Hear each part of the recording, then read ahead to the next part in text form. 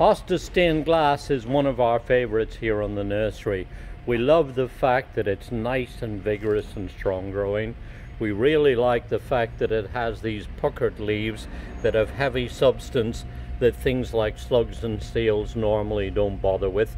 But we also like the fact that it makes a nice big solid clump because it's good and vigorous.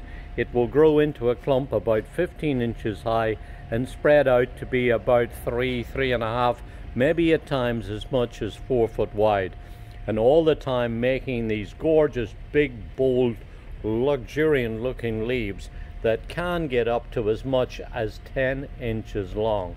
We like the fact that it has this very nice green edge around the outside of the leaves, and as you see, the way you look on it here, you can see where the name stained glass came from. Found as a sport by Hans Hansen on Guacamole when he was running his Shady Oaks nurseries, this is without doubt one of the favorite ones in the whole industry. Voted the Hosta of the Year by the Hosta Growers Association in 2006, and then got multiple other awards. It just is a really great performer for a wide variety of uses in the garden. It will grow in shade, probably best in a partially shaded site, and ideally maybe somewhere where it gets a little bit of the morning sun, because then you'll see that the color intensifies to a brighter, more golden yellow.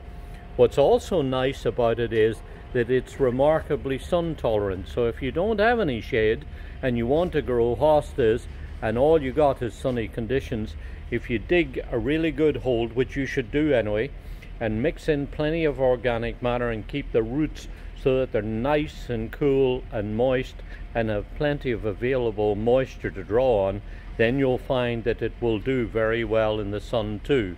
It's a very nice sun tolerant variety. Then later on in the summertime, late summer, it'll start to flower, and that's when it puts up pale lavender flowers that are beautifully fragrant.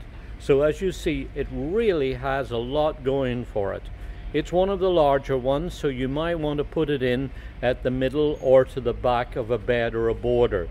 You could use it obviously as a single specimen, but I would suggest that you probably look at putting it in a nice big bold group and maybe contrast it with other variegated hostas too. It'll do well with ferns, it'll do well with astilbes, with bleeding hearts and other shade tolerant plants. Makes a very, very nice, easy to grow and highly reliable variety, which is why it's part of the Handpicked for You program, which really just testifies that it's a proven performer right here in our region.